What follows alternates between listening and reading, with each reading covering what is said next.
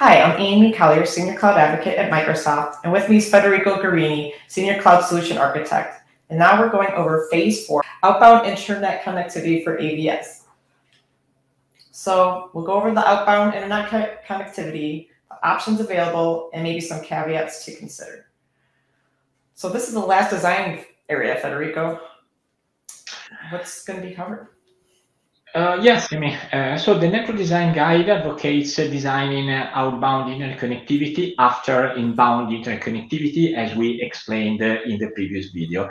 And the reason is that if public IPs on the NS60 edge have been selected for inbound connectivity, then they must be used for outbound connectivity too. And in this case, you have essentially no design choices to make in this phase. Okay, so that's pretty easy. You can't do anything more to design in that case. Yeah, correct. However, it is important to note that the opposite is not true. If you are not using public IPs on the NS60 edge, then you may still decide to use them for outbound connectivity only.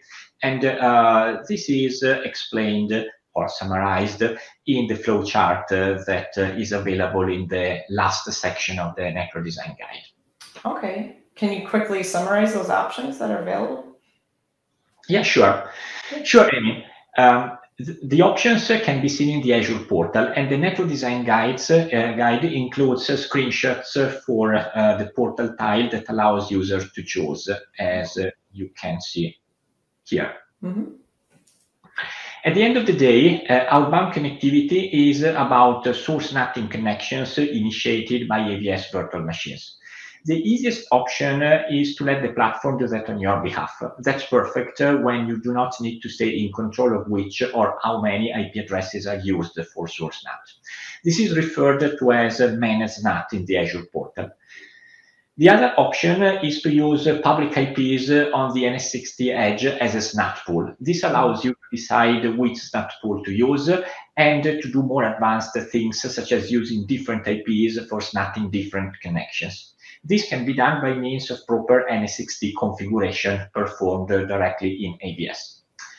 Finally, you can implement SNAT in Azure. To do so, a default route must be announced from Azure to AVS. And this default route can even be propagated by Azure when a default route is received by Azure from on-prem over an extra source circuit.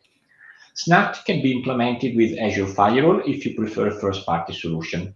Alternatively, you can deploy NVAs and configure them to SNAT AVS connections. This option is a common choice, especially in brownfield scenarios where customers may want to leverage pre-existing Azure Edge devices.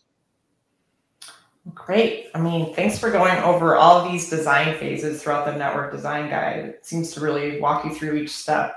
I'm sure many people will find this very helpful in creating a proper connection throughout their Azure VMware Solution design. So thanks again for joining me. Make sure to watch all the videos that we have included and those Azure landing zones. And thank you, Federico. Thank you, Amy.